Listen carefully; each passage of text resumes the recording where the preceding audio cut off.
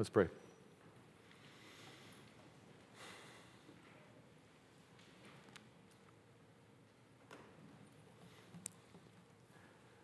Father, we say thank you for the certainty of the promise that in your arms, in your hand, 10,000, 10,000s of 10,000s charms, graces, blessings and beauties, treasures.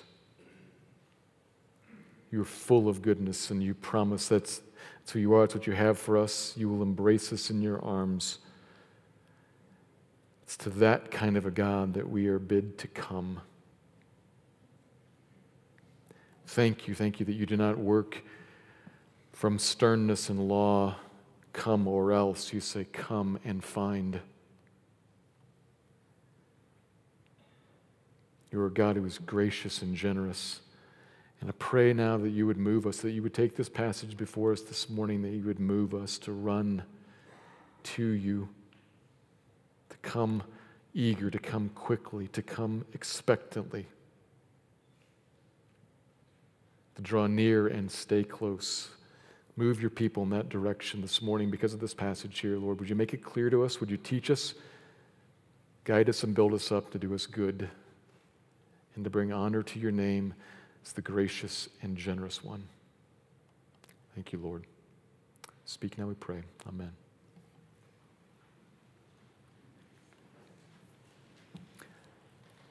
Up to this point in the book of Jude, we have been hearing a lot about false teachers inside the church, among us, trying to sell a new and improved version of the faith in place of the true Christian message, once and for all delivered by Jesus and his apostles. And whether the alternative faith that they're selling is exactly like what Jude was talking about in verse 4 or some version of that, we're always going to be bumping into that. It is around us, and the point is clear. Such teachers are ungodly people. Woe to them. This was last week, verses 11 to 16. Woe to them, it says, for the Lord is coming in judgment to deliver them to the utter darkness for which they are even now being kept. And at that word kept, which is literally present there right at the end of verse 13. From right there, last week towards the end of the sermon, I wanted to kind of figuratively draw a line from 13 back to verse 1 where we see the word kept again used in a different, much more favorable context. Not the ungodly, kept for destruction, but God's called beloved ones, kept for Jesus Christ. Right there, that's the faithful Christian, the believer, kept by God the Father for everlasting fellowship with God the Son. That's our identity. If you're Christian, that's your identity, and that's a good word for us. But as we see this morning, it's not the final word for us, nor in fact is it the final use of the word kept in this book. Jude uses it a third time this morning in our passage, verses 17 to 23. He's about to leave behind this discussion, this kind of negative and very heated discussion of these false teachers, and shift his focus back directly onto us, the beloved ones, those kept for Christ. He's going to tell us how we are to conduct ourselves and treat others in the church, given the presence of all the false teachers and all the false teaching that's here inside the camp. So that's here. What are we to do? That's our passage this morning. We're going to look at that, drawing out three observations from the passage, but I'm first going to read it. This is beginning in verse 17. I'm going to read down through verse 23. Then three observations, the first of which is pretty short. So follow along as I read verse 17. But you must remember, beloved, the predictions of the apostles of our Lord Jesus Christ. They said to you, in the last time there will be scoffers, following their own ungodly passions. It is these who cause divisions, worldly people devoid of the Spirit. But you, beloved, build yourselves up in your most holy faith. Pray in the Holy Spirit. Keep yourselves in the love of God, waiting for the mercy of our Lord Jesus Christ that leads to eternal life. and have mercy on those who doubt. Save others by snatching them out of the fire. To others show mercy with fear, hating even the garment stained by the flesh. Jude, verses 17 to 23. So 3 observations. Here's the first. Remember, this situation is supposed to be our constant context in the final days. Remember, this situation is supposed to be our constant context in the final days. 17 is coming back around to directly address the church, and it contains a command that is sort of a summary of the warning he launched into back in verses 4 and 5. Verse 4, he talked about certain people who long ago were designated, that is, by God's plan, designated for this condemnation. And then 5 and on, he said, let me tell you what that condemnation looks like, what it's always looked like. And now verse 17, he sort of says, now, just to summarize this and wrap it all up, that's kind of how this flows here. Told you what he was going to say, said it, now it's telling you what he said.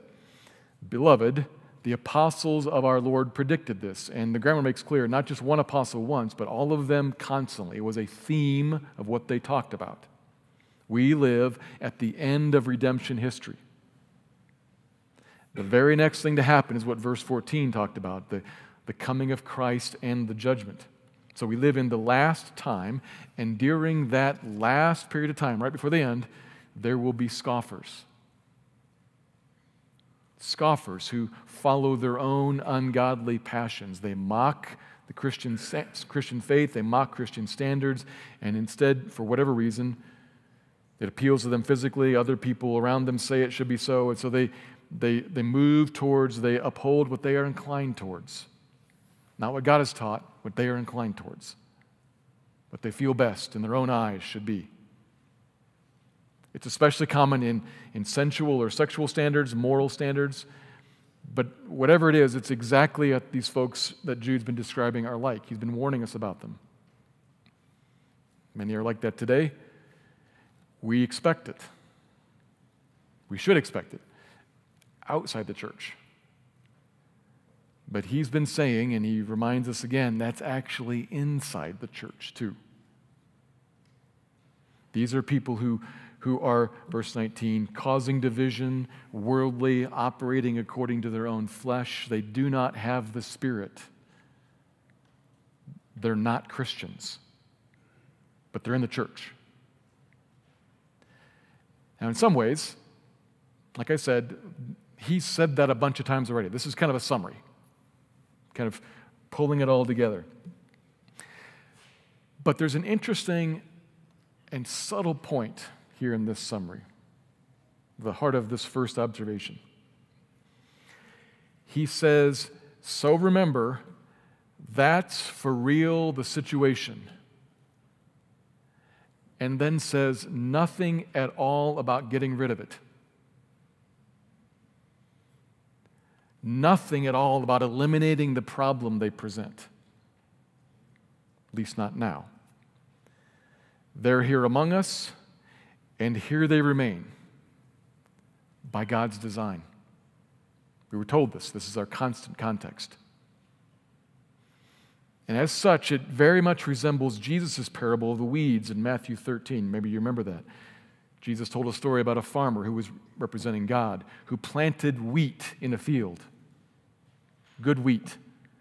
And then along came an enemy who also planted weeds in the very same field. And the farmer, the God character, like Jude here, says that the plan is just to leave them there. To not do anything about it, but just to leave them there until the time of harvest when it will all get sorted out. So don't be alarmed or disdained by the presence of falsehood in the church. God's not. It's part of his plan. If we were to ask, why would that be? Well, he doesn't say, but there are reasons we can imagine. There's certainly a testing of our faith. It certainly challenges us and causes us to be alert and on guard, and that grows us. There could be reasons, but he doesn't say. He just says this is. And certainly in other places we are commanded to avoid false teaching and do what we can to not set up false teaching, for sure. But here, very simply, the point is we're never going to get it all cleared out. And he doesn't tell us anything to do even to try. Instead, Jude spends all his energy and directs our attention then unto ourselves and others in the church who may be drawn on, tempted. The cabin is losing pressure. You can't fix the hole in the cabin. Put on a mask and then help somebody else. And that takes us to our second and third observations. Here's the second observation. Keep yourselves in the love of God, beloved. This is our main focus here this morning. So kind of settle into this and like hear it. I think this is sweet, I think. As I kind of like dwell on this, it's kind of like good. So sit in it for a second. Keep yourselves in the love of God, beloved. That comes from verse 20. It introduces the second main statement of the passage, and depending on which translation you're reading, English translation, you may notice that 20 and 21 are really one big long sentence. One sentence. And the grammar in that sentence is clear. There is one main verb, a command. Keep yourselves. And then there are three other supporting verbs that in ways help us with the keeping. You could write them, as some translations do, with ing after them, building, praying, in verse 21, waiting.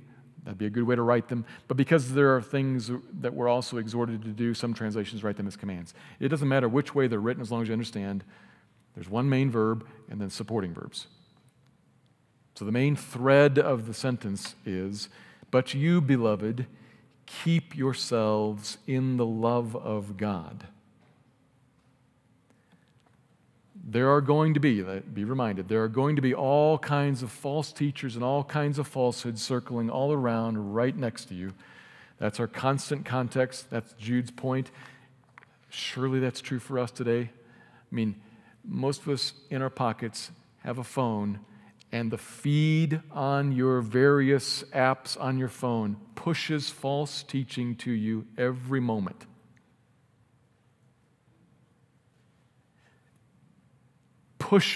Feeds you false teaching. Apart from getting rid of your phone and all your other devices, you can't stop that. And you can't stop that in your friend's pocket either. That's going to keep coming at us. It is our context. It is our context constantly. So his point is, tend to yourselves. Keep yourselves in the love of God.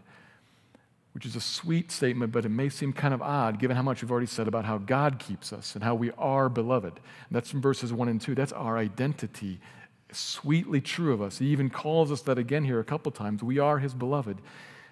That is the case by God's choice and action. So what does it mean that I'm supposed to work to maintain that? How does that fit together?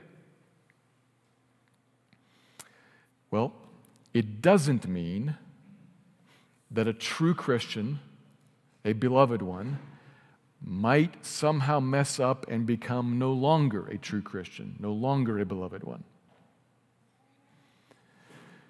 True Christian can't lose her salvation. God saves, not us, and God keeps us saved, not us. That's not only from a bunch of places in the Bible, not only from verses 1 and 2, it's also from verse 24, which we're going to look at next week. God's the one who keeps a Christian. That verse is going to tell us He's the one who keeps us from finally fully stumbling, and He presents us before Christ blameless when He comes. So God keeps Christians. God keeps Christians for Christ, like verse 1 said. But the point Jude is making here is about how God does that, how God keeps us. So you have to think about this a little bit. God keeps us by moving us to take needed action. And we do have to take the needed action. By moving Christians to draw near to Christ, when told that they have to, when told that that's God's call on us, and when told that that's where God's blessings lie. It's His love, not just His commands, His draw near to keep in His love. That's where His blessings lie. That's how we're kept and kept safe. The new creation that is a Christian, we are different. There's something in us now that He has given us ears to hear that. We hear that command and we respond to it. Not perfectly, not sinlessly, not always immediately, not always in ways that mean God never disciplines us. So not perfectly, but truly so. That command resonates with a Spirit-indwelt Christian. That's why God gives it. It's like a father with a small, mobile child on a walk. Dad says, "Here, hold my hand." That's a command to the child, and the child has to respond. Right? But that's all the doing of the Father. The Father's the one that sees the child's in danger, sees what would keep the child safe, calls for her hand, and because, given who she is by His creation, given the heart that's in her to naturally hear her dad's voice and naturally be inclined to trust it, she'll respond knowing that it's a good thing.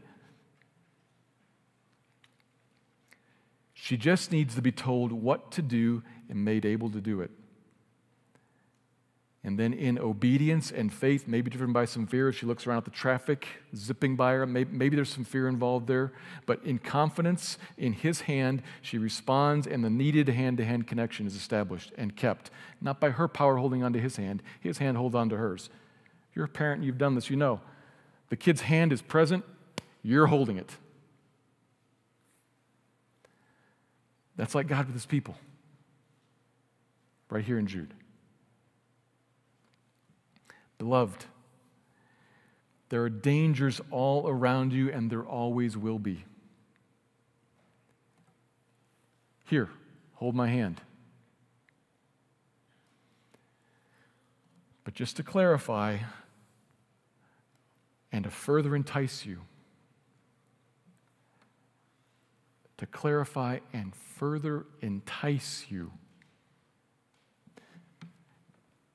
entice you. This could sound like, "Here, hold my hand right now." And I've spoken to my kids like that sometimes. When the kids like this head towards the street, right? "Here, now." But what I want to do usually, and what God means to entice you with, is to say, let me clarify. When I say hold my hand, what I'm saying is jump into the river of gracious love and soak it in and stay there.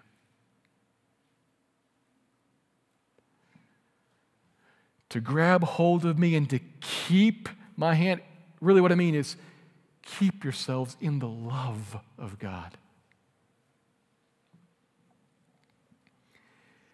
Come over here, step into a flowing river of gracious, merciful, good kindness. Would you please reach out your hand and grab a hold of wise, omnipotent, careful, curious, beautiful grace and mercy, blessing, treasure.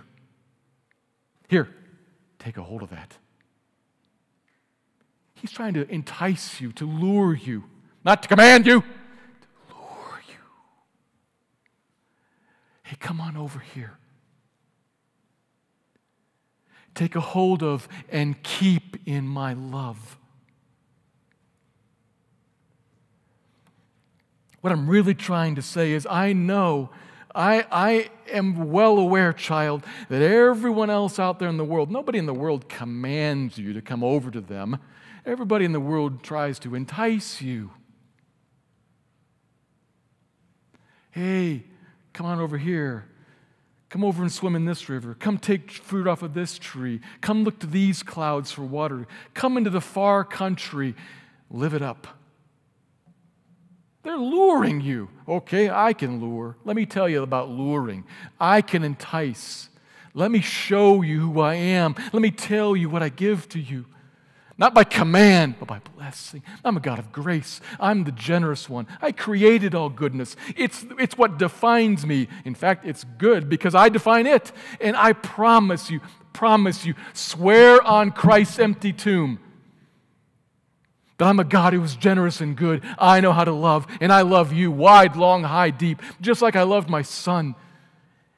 In Him, I'm for you.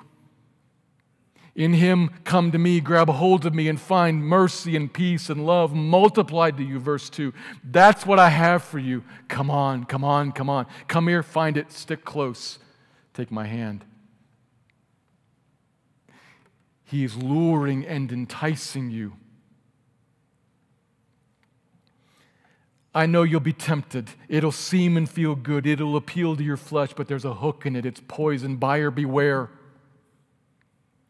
It can't deliver except to condemnation. It's empty and fruitless, but I'm the God of love.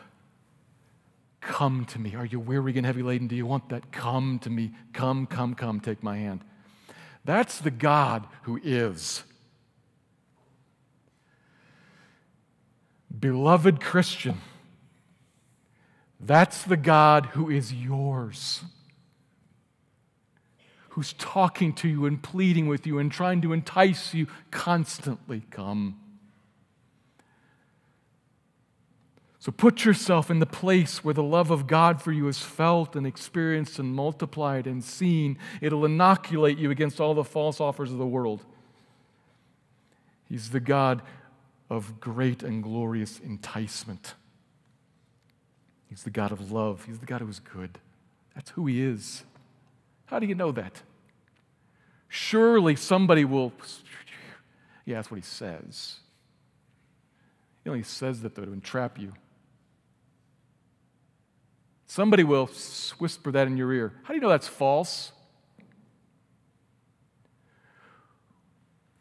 Would God have sent His own Son to go to the cross, crucified Him to pay for sin, buried Him in the grave, shunned, raised Him up accepted, raised Him up to heaven to reign so that He could rip you off,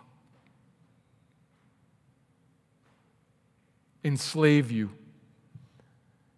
ruin your life? Not likely. Your life was already ruined, not just because of the condemnation of God that's coming, but because of the wreckage that is the world. That's all you had. Look around at the wreckage of the world. That's all you had. And God stepped in to save you. That's why you should say, I think you're telling me the truth when you say, come and find love and stay in it. And I think they are deceiving me when they say there's an alternative that's better. It isn't. It's a lie. Beloved, come and put yourself in the place where the love of God is felt and experienced and multiplied and seen.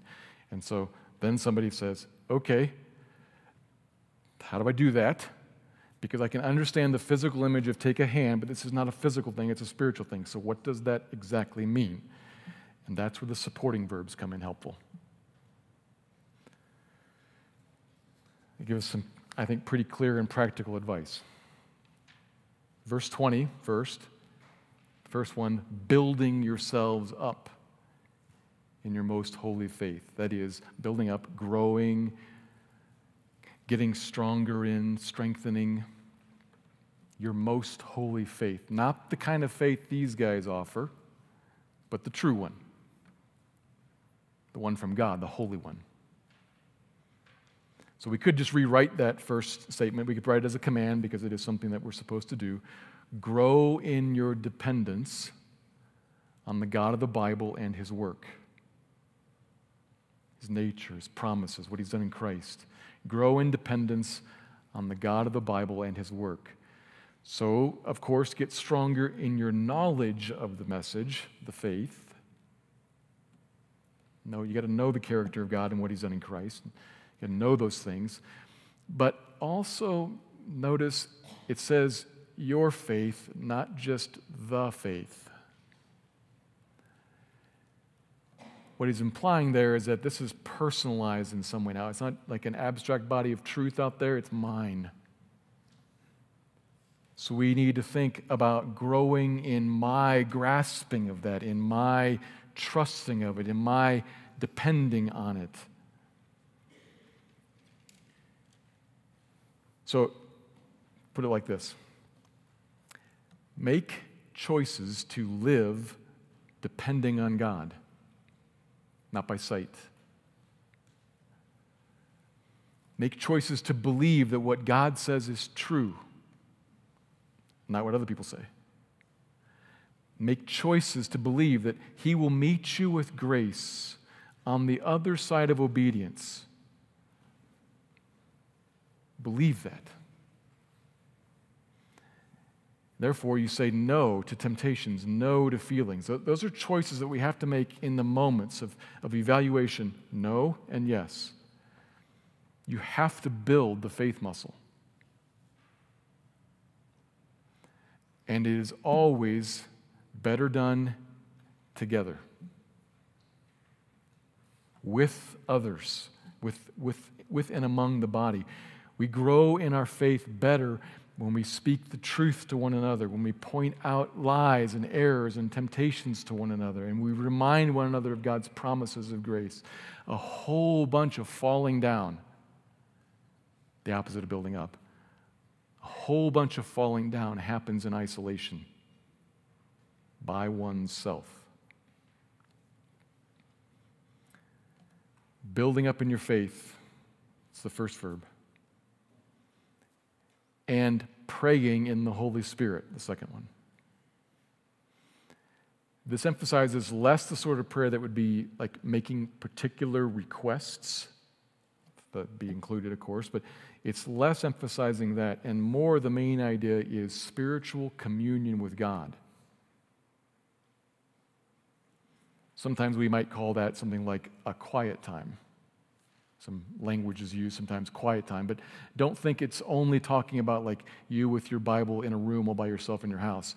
It could be you with music in your ears as you're on a trail. It could be anything in which you are careful to kind of set aside the world and attend to God. And for most of us have a work week that is full of other stuff, and we should realize that's why God made the Sabbath. For you. He didn't make us for the Sabbath, he made the Sabbath for us. To give you a spot in your week in which you could say, now I can particularly attend to God. Not that you never do else other times, but you can particularly attend to him today. So, you interact with him. You set aside the world in some way, and in a unique way, you pull the truth of the Scripture to the front of your eyes, and you engage with God over it. You talk to him. You ask of him. You confess to him. You share with him what concerns you. And as some of the old Puritans used to say, you pray until you pray. Because for me, at least, the first X number of minutes of doing that is just me talking to the wall. And then somewhere in there, God shows up. And you got to pray until that point when God says, "Here I am." And you begin to commune with him. And the Spirit then, in a unique way, takes your mind and your heart and shows up. Filled with the Spirit, you're You're in a different place, and all those things you were reading now kind of pop off the page, and you say, yes, He is real. Yes, He is good.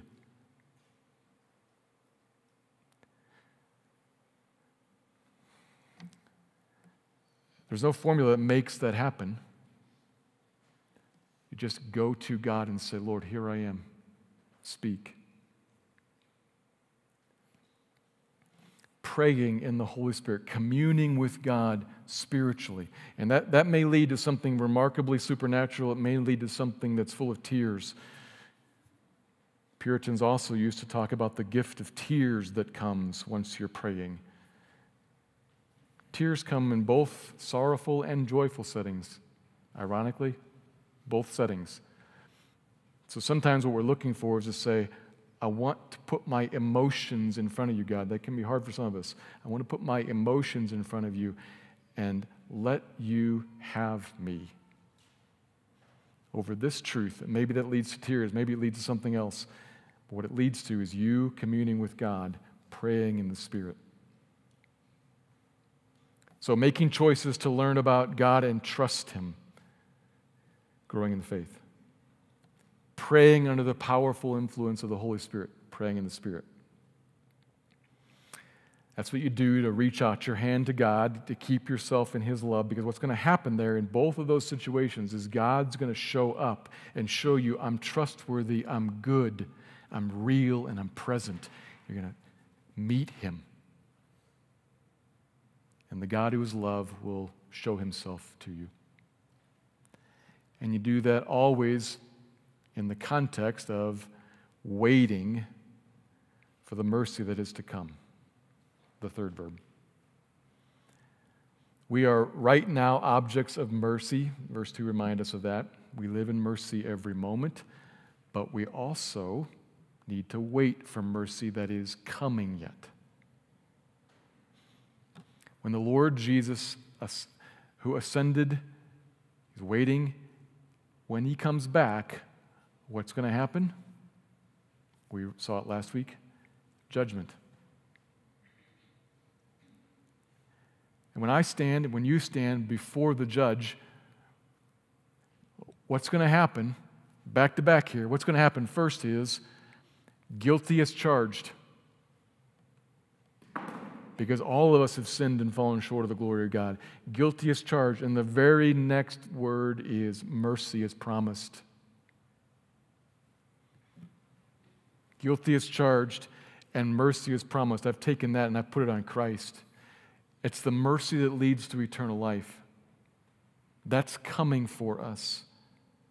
You stand before the sovereign and holy one, and you expect, by His word, you expect mercy. The condemnation is not going to fall on you, and instead you will be ushered into eternal life. That moment is coming, and we must always, if you want to take God's hand and hold it and abide in His love, that moment must live as present tense in your mind. Part of the lure of the alternative loves, part of the offer that draws us on is tied to the forgetting that there is ever going to be a reckoning. God wants to remind us of that, bring it up close and say, I'm the God of love. I'm the God who's good. I'm the God who's given you so much and will give you so much, but no greater love as anyone than this, that I gave my Son for you, so that at that moment when the judgment happens, you're going to hear mercy. That's the greatest evidence of the love of God for you. And it is deep and profound and real. The tomb was empty for you. We must see and realize the depth of our sin and see and realize the surpassing depth of God's mercy for us. This is your destiny. We're called to live holding God's hand, remaining in, holding tight to His love. And He tells us in 3 ways how we go about doing that. Would you grow in exercising your faith? You'll find me faithful. Would you commune with me personally? You'll find me sweet and good. And will you remember the judgment that's coming and the mercy I'm giving you? you'll find me a Savior, sweet and kind. Live on those things. Feed your mind with those things. Keep yourselves in the love of God for you. And as you keep yourself in that spot and experience God's love for you and realize the mercy that is yours now and the mercy that is coming, what then God expects is that mercy to us will be mercy coming out from us, which is the third point. The final observation: show mercy to save others. Show mercy to save others. Verses 22 and 23 turn to a third group now, not the false teachers and not us exactly, the faithful Christian, but rather those in the church who are somewhere in between. And given that it's the in-between, there's going to be a spread to that. There's going to be a spectrum there.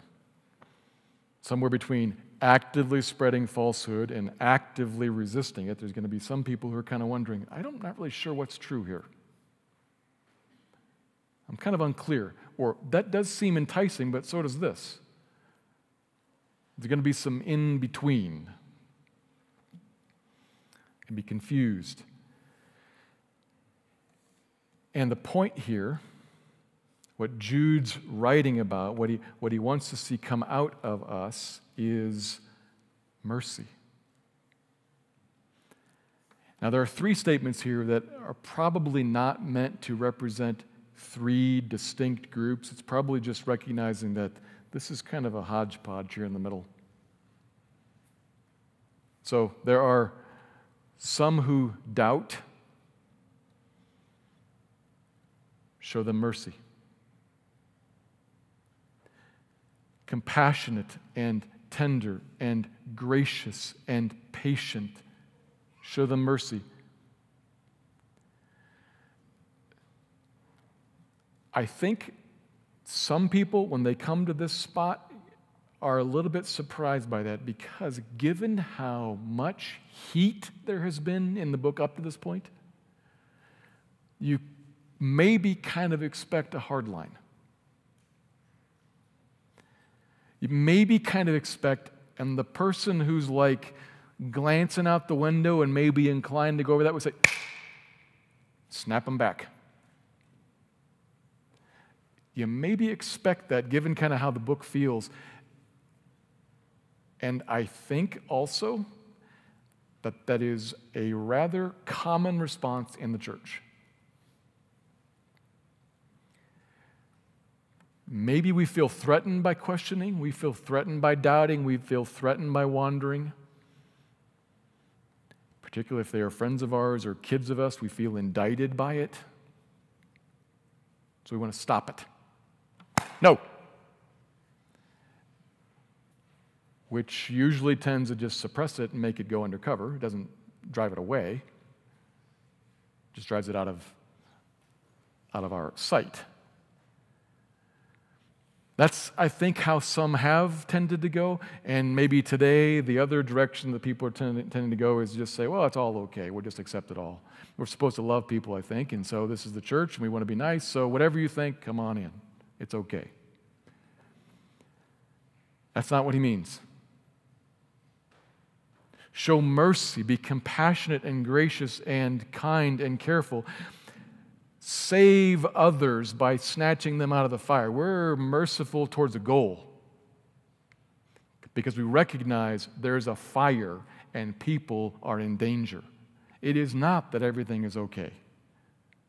Everything that he said with all the heat up above is true. They are wrong, and they are headed towards condemnation, and every lure, every enticement has a hook in it. If you go follow them, you're in trouble. It's mercy towards the goal of snatching some out of the fire. And 22 and 23 are drawn from an interesting image in Zechariah. Chapter 3 in Zechariah has an image of a prophet snatching the high priest like a brand out of the fire, a stick out of the fire. and his garments are stained with sin and they smell like smoke, but he is saved. That's the image that he's working on here in these couple of verses. He's urging us to be merciful in our approach, but to recognize that somebody has to be snatched out, but we're dealing with fire, so be careful. Do so with fear. Show mercy with fear. So we're working right on the edge of a precipice. To switch the image, you don't want to be drowned by the one you tried to save. Watch out, it could happen. There's a whole bunch of power in the power of persuasion. And if you step into a context to save somebody, sometimes you can be accidentally persuaded by what they say, drawn in. So with fear, carefully, in mercy, snatch them out, recognizing even the danger of the stained garment, that there is a lot of danger here. There's fire. That's all a part of God's mercy towards that person. Our approach, our attempt to save them, to draw them back. Now, he does not tell us anything about technique here. Just goal and attitude. And we would have to say that elsewhere in the Bible, we recognize that somewhere down the line here, the people who are in the middle cross over the line of no longer in the middle and on one side. Like that's possible, that someone might move into the hardened position, the resistant position, the spreading of the falsehood position. In which case we would be called by the Bible elsewhere to set them outside of the church. But before that, he doesn't say anything about how. He just says what? In mercy, snatching them back. So he's addressing our attitude and our goal.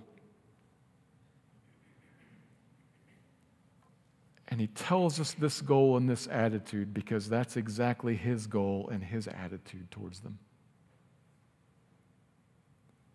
This is the God of mercy that we're talking about, who was merciful towards us, who snatched you out of the fire. You were not just harassed and helpless, you were a rebel running. And God in mercy said, I come near and I grab you. And then he deploys you on the same mission. So we look around here, and in the midst of us, there will always be false teaching. There will be some false teachers here and there. That's our constant context. And what we do in that is we spend less time actually trying to get rid of them. That's a hopeless endeavor. And more time tending to ourselves to grab hold of Christ and enjoy who he is in his love and his mercy towards us. And then being his agents of love and mercy towards others, we attempt to persuade everyone around us, come grab the Father's hand. That's where life is found. Come on. For the sake of helping them to re-grip their faith, the faith once and for all delivered to us, the faith in which we find life. Know that there is evil. Tend to yourself. Be merciful to save others. Let me pray.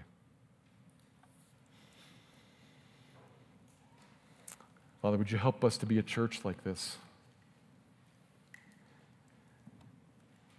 A people together who are aware of our context, but are in hot pursuit of you, certain that you will welcome us and that in your arms there are 10,000 blessings.